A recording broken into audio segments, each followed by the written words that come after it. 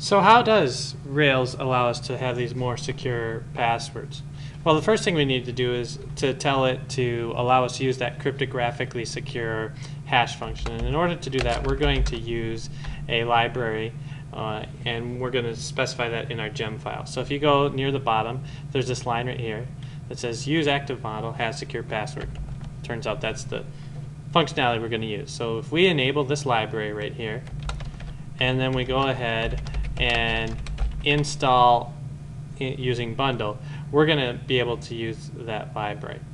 It's going to be pretty quick on the coding side of things, but we should thoroughly test this. So let's add some tests to our system. So we're going to look in our user model, and what we want to do is replace this password in our database with our password digest. And it will also be nice, and so we're going to require it here, to be able to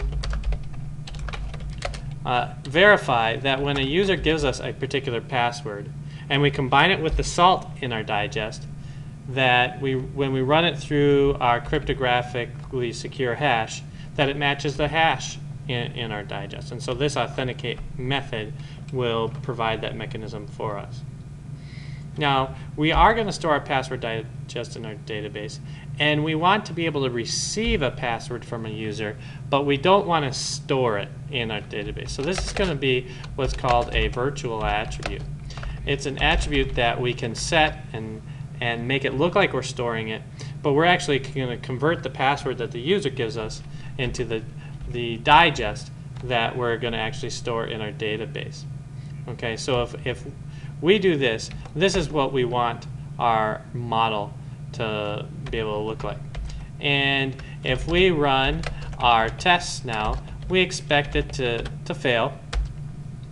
And we expect it to fail because we don't have this password digest method, and we don't have the authenticate method. And so it shouldn't pass. And we see those two failures. Our user doesn't respond to password digest and doesn't respond to authenticate. So let's handle the password digest part first of all. And the way we're going to do this is we want to store it in our database.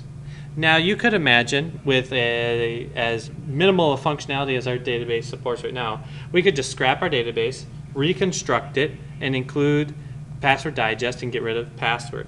But in general, we need to be able to support a website that's already running where we modify the database because we have new requirements that are given to us by our users, our clients, our customers.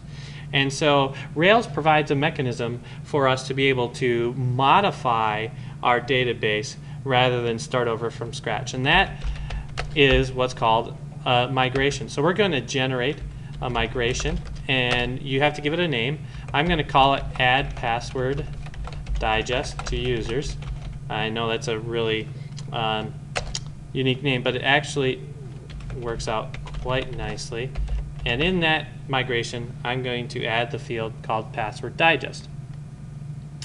When I do this, it will go ahead and generate a new Ruby file with the command to add password digest to the user's field. Now, I'll just open it up real quick. 1404. Now, Ruby's really smart. It looked at this name and said, oh, you're going to add it to this column, and the name is going to be password digest. And so it wrote all the code for me. If I gave it some weird garbage name, it wouldn't be able to put this line of code in here because it wouldn't know what that means. But I was nice, and it helped.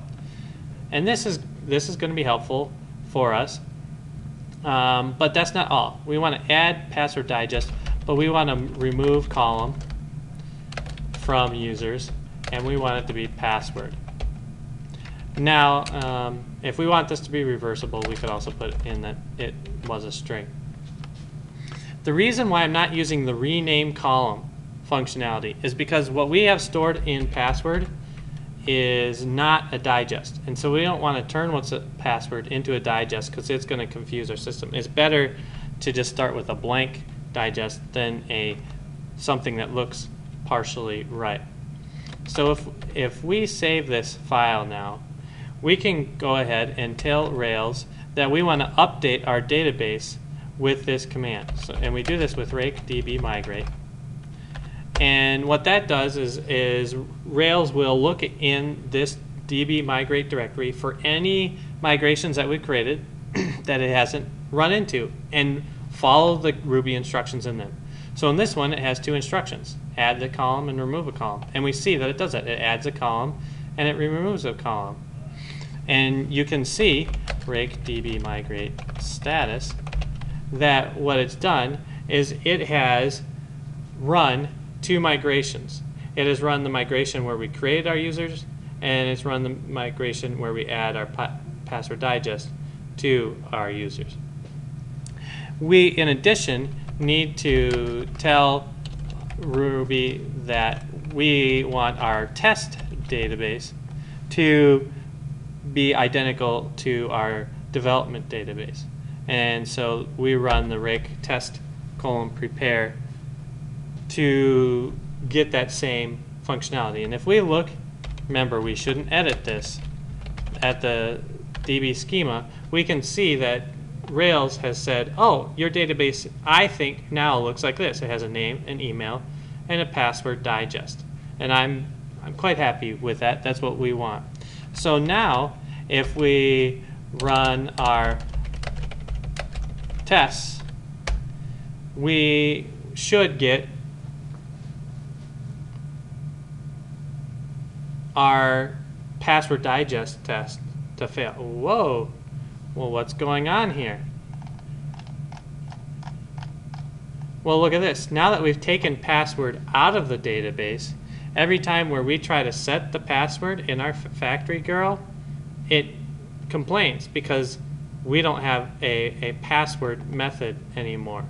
And if we scroll up, eventually we will continue to see the complaint where authenticate isn't being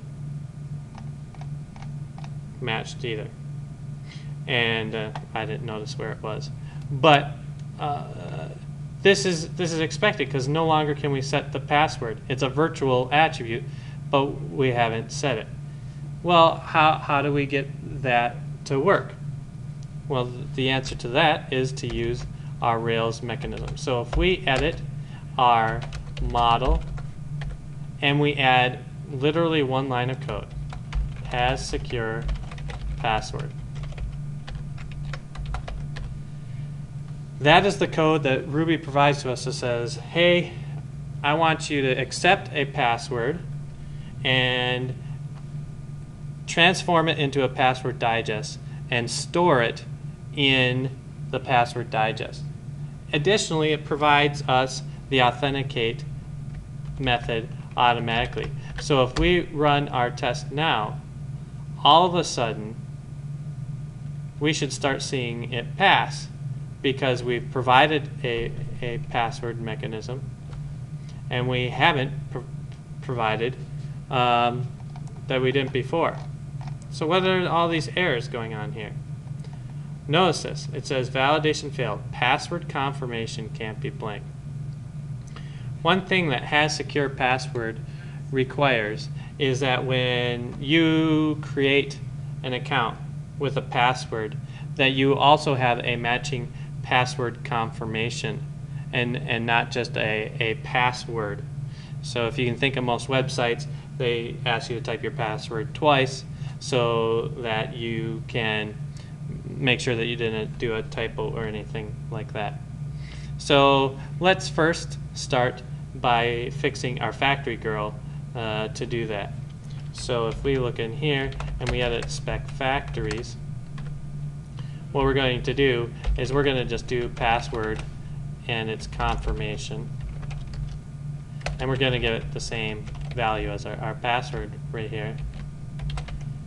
That will now make it work. Let me demonstrate that real quick. Rails console. I'm going to add something here, this sandbox command. What that does is that says if I do things with the database, don't store them permanently in the database. So it's a way that you can test things out without totally messing up your database right here. So what we were doing is we were doing user.create, and we were basically doing something like name is user1, our email is user.1 at example.com, and our password was password. That's what we were doing before, and we're getting our nil right here, right? If we do user equals and we do user.valid, it's not valid because we don't have that password confirmation. But it has figured out what the password digest is for us.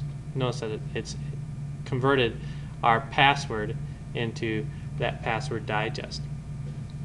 But if we do something and add password confirmation and give it the same password, let's give it different password first, we get that same invalid password.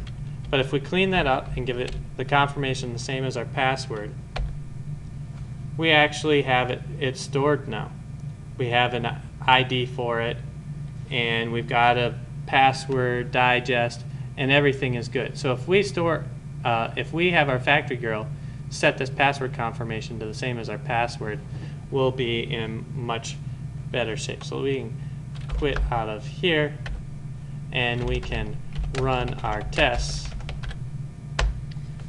and verify that now every time our factory girl creates a user, it's been created properly.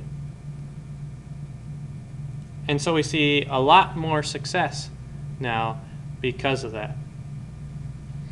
Now, what we have left here is things like